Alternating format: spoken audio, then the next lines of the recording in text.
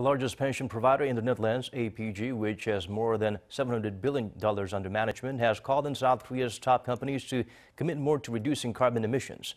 It sent letters to the leaders of the 10 Korean firms it's invested in, urging them to adopt a more ambitious climate and carbon reduction strategy.